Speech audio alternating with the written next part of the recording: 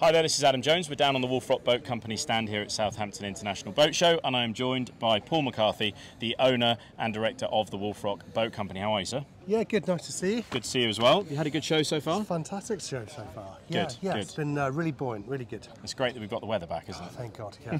It's been a pretty windy and rainy week. The boats are all still here, and what I wanted to do is just grab Paul to just pick his brains on some of the BRIG boats that we've got back at the show this year. We've said it in a lot of videos, but BRIG are back. Really is the case. Let's look at the Eagle range that we've got at the show. So what have we got behind us, Paul? Well, so we've got the flagship here, which is the BRIG Eagle 10, which I was fortunate enough actually to go down to the south of France when we first launched this boat, probably about 5 years ago now. It's an absolutely spectacular craft, and we're so pleased to be able to have one on show here, and very thankful to the owner that's lent us this boat for the show. Yeah, it really is a striking example of the BRIG Eagle range. When you see one of these in person, it's huge, isn't it? And I think 350 duo props on the back, it's pretty much as fast as you would want to go on a rib. There's loads of features. What's your favourite feature of the Eagle 10? God, where do you start, really? I think what sets this one apart from all of its competitors is this is a genuine day boat. It's a genuine sporty day boat. So what I like about this is the big beam on it. Yeah. The fact that you've got almost 2 rooms when you're just sat. You can sit around the table at the back. You can sit around the front on the sun deck. Yeah. You can lose 8 people on this boat. You know, so it's just the sheer size and the beam on it compared to its competitors. And of course all the features that it has. I mean, it's even got a 2-berth cuddy. Show me another boat, let alone a rib on the market that looks as good as this. Yeah. That has got an overnight facility, electric toilet with a holding tank as well. Yeah, it's pretty spectacular. Like I said, you do actually have to see how they've utilised the space on these Eagle 10s. I think the console doesn't look that much bigger than an Eagle 8, and yet somehow they've managed to get all of that inside it, which is amazing. And it does double up. The sun pad on the front gives you an extra space to sit before you then infill and turn it into probably the biggest party pad on a rib, I'd imagine. Yeah, I think there's a lot of thought. I think also what happens is when you design a boat just to be an Eagle 10. Yeah. You know, I think there's so many boats that would be in competition with this, where they're trying to get 2, 3, 4 boats out the same mould, the same consoles, they're the same diameter tubes and width of hull from 6 to 10 metres. Yeah. This is a standalone craft. Yeah. There's nothing in this boat which fits another boat from the BRIG range. It's all designed and built for the Eagle 10. Yeah. So when you look at it and it looks right, that's the reason. Yeah. You know, and because we're a worldwide manufacturer, we've got some economies of scale in this business, which, trust me, not many people actually have. Yeah. That we can produce a boat like this, as you see it. This boat is a mere £220,000, which is a fair amount of money, but in its class, it's exceptional value. Yeah, totally agree. Exceptional value. Totally agree. And we'll touch base on the way that BRIG build boats and what they're doing in the factory a bit more as we go along, because Paul tells me these things and then sometimes I can't regurgitate them in quite the same way as the man that has been around BRIG boats for 15 years now and, you know, been in the UK market for a really long time. So I'm going to pick your brains on those things. So that is the Eagle 10, and it is well worth coming to have a look at. Just a few of the features, which I'm sure Paul will pick up on now as well, with table at the back. Like I said, it does feel like 3 different rooms almost, this boat. You've got space up there for a cooker, fridge, a true day boat. Like you said, it's an amazing piece of kit. If £220,000 is not the ballpark that you're looking at, but you're also looking at other range boats in the Eagle range, the next one down is the 8. Let's talk about the Eagle 8. Well, the Eagle 8 Motorboat and Yacht Sports Boat of the Year in 2021. Yep. Won the equivalent award in France. I can't remember what the name was in France. So this is a multi-award winning boat. Yep. In my humble, biased opinion, obviously, if you've got this kind of money as your budget for a day boat in the UK, this is the best boat in the park. Yeah. Not the best rib. This is the best day boat at the boat show. Love that. Bar none. Yeah. Bar none. The features on this, windlass as standard, electric head as standard. What she comes obviously with hydraulic steering, how we rig it all as standard. Yeah. Yeah, and some incredible features in this boat, really. Fantastic. So talking about the rigging, we've spoken about the Wolf Rock Way a few times, Yeah. And it's something that we maybe throw around in the videos a little bit, but tell us about the guys in the workshop and how they will take one of these boats that has obviously been built out in Ukraine and what we do on our end when we put them together. Well, so obviously it comes to us on a curtain-sided lorry. It takes about 5 days from Ukraine to get to the UK. Even how we build and pack these boats so it's efficient when we transport them. Some people ask me why the 8 don't have the fiberglass cone ends. It's purely because then that extra few inches, we can't get them in the crates if we're packing them in containers to ship them around the world. Makes perfect so sense. that's also part of our thought process. Yeah. I mean, we're not called rigid intelligent boats for nothing. It's not a gimmick, trust me. Yeah. We can see how the Ukrainians are going about their business with their fight against Russia. Yeah. These are bright people, and they're bright people when it comes to building boats. Absolutely. I mean, it is astounding, isn't it, the quality of Ukrainian built boats, and I know I've got it on my chest at the moment. The UMS boats are in the same thing, and that's a separate video. You need to have a look at those. They're also built in Ukraine. I think the way that you guys have stuck with Ukrainian brands, because you know of that quality, even with what's going on in Ukraine at the moment, is awesome. And I think you were saying it earlier on, I think sums it up when we were speaking to the guys from BRIG. It's amazing to see the loyalty of the BRIG customer sticking with this brand through what's been a pretty tough 18 months. Absolutely. Yeah, the customers have been fantastic. Yeah, it's awesome. And it's great to see the boats back. So, that's the BRIG Eagle 8. Squared off bow, we haven't talked about. Yeah, you can see it. I mean, this is how actually, the dry ride is because, look, you've got probably over a metre here. Yeah.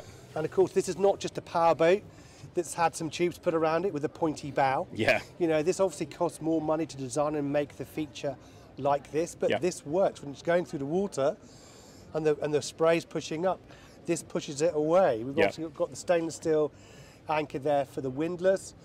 We've got a nice foot plate on the top with some cleats on it, which is quite important to get in and out of the boat. It's worth saying as well that ribs, and Paul said this to me a lot of times, but ribs are measured obviously from the nose to the back of the tubes. Squared off nose means you're getting a little bit more space on your boat, so really is a true 8 metre boat with that squared off nose. If we had a pointy bow, we'd be an 8.2 metre. Yeah. And if we had pointy tube ends, we'd be an 8.5 metre. Yeah. I mean, that makes this boat even better value for money than it actually says on the ticket. You're selling it to me now. You should be looking, if you're looking at an Eagle 8, look at the competitors, 8.5, maybe even 9 metres, some of them. Yeah, absolutely. So this one, like we said, you've got a head as standard. Table area at the back of the boat. There is loads of space on here. Infill sun pad, as you would expect from this type of boat.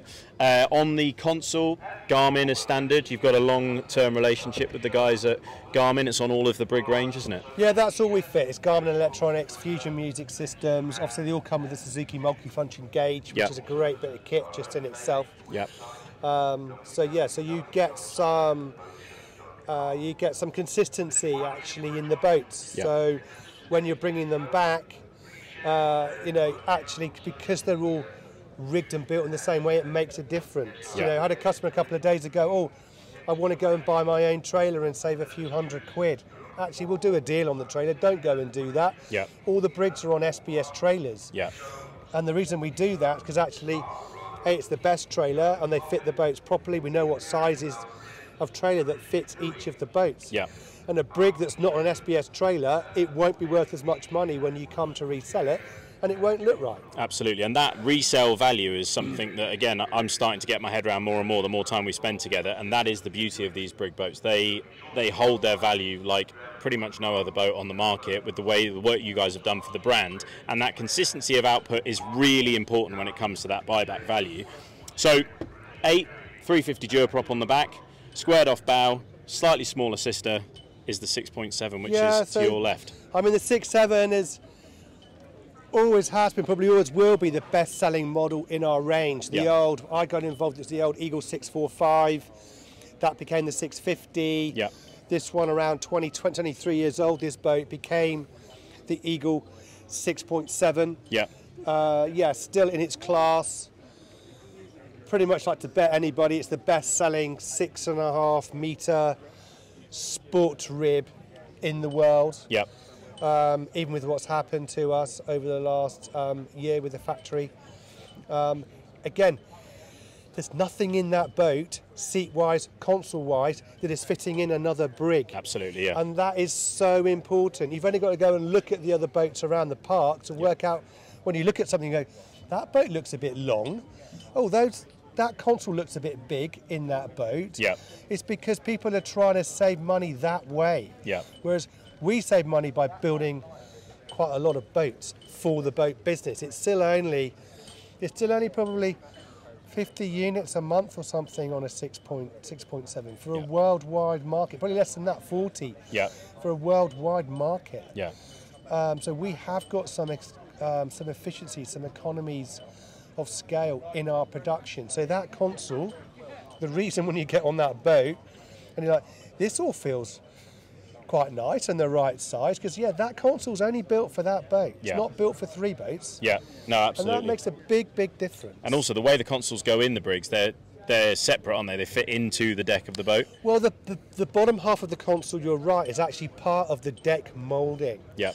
So I remember when I first started, I was buying some other brands, which I won't mention, but I was Sikaflexing and lots of stainless steel screws, putting the consoles to the deck, and the same with all the jockey seats and the seating. Yeah. With a brig, actually, the seats, there's engineered fixings in the floor that we bolt the seats to, so all the seats go in the same place. We can move the seat forward and back slightly, but not a great deal. And then with the consoles on the Eagles, the deck moulding, so the bottom half of the console is part of the deck moulding. Right. So again, that makes it easy for us to transport because we're taking the consoles out of the boats. But it means then you actually bolt the console to the top half of the deck moulding. So there's no screws, there's no Sikaflex. Yeah. And guess what? They don't fall out, and you get a nice solid fit. Makes the world of difference. Yeah, absolutely. And you can definitely notice that when you're on these boats. So in terms of what we've got at the show, so we've got these in the custom black colourway over here, and on this side we've got some of the boats we've already talked about, but in the classic Bimini grey tubes, white gel. What boats have we got on this side? We've got an Eagle 8, 6.7. So on this side, people on the stand actually think they're completely different boats. We've got a custom T-top black Eagle 8. On the other side here, we've got one of my favourite boats, which is the classic Eagle 6 with a Bimini top. Eagle 8, this would be Eagle 8, yeah. classic Eagle 8 with a Bimini top, Suzuki 350. This would be a prime example of how we would have it as a stock boat, and the majority of the boats that we actually sell would either look like this or like the custom. Fantastic. Well, I think the main message for this video is firstly, Brig are back. We've said it enough times now, and we're so pleased to be able to say that. We've got all of the boats here right the way from, there's an Eagle 4 in the corner over there, so from small all the way to the 10. And as you can see, you've got a man in Paul here who knows what he's talking about when it comes to these boats and has been around them for a long time. So if you're in the market, you want to come down and see these boats, we've got an Eagle 8 and an Eagle 6.7 on the water. We've got all of these boats to have a look at, and we've got the expertise of the team from the Wolf Rock to be able to answer any of those questions. So all I'd say, we've got a good weekend of weather. Come down and say hello. Definitely come down, and we've also it's a really good time, guys, to actually look at changing your boat. So if you've not got the budget or you don't want to spend the money on a brand new boat, come and see us still over the weekend. We've got some great boats on our used board. Yeah. We've taken boats back as part exchanges literally this week. Yeah. There'll be deals today that we'll be doing, taking back part exchanges that will be on our board. And what's the nice thing about it, this time of the year, you can bag yourself a nice one-owner boat for a really good price. We've got 2 Eagle 6.7s. One of them is a 2020. It's only got 40 hours on it. I know, amazing. We supplied that boat. We know the history. That's still got warranty on it. Yep.